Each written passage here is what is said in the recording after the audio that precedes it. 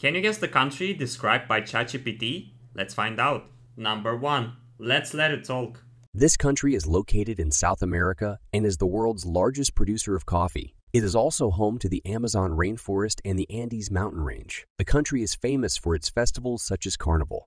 What country am I describing? Yeah, you're describing Brazil, but Andes mountains don't go in Brazil, so you're kinda wrong, ChatGPT. How dare you insult me? Fine.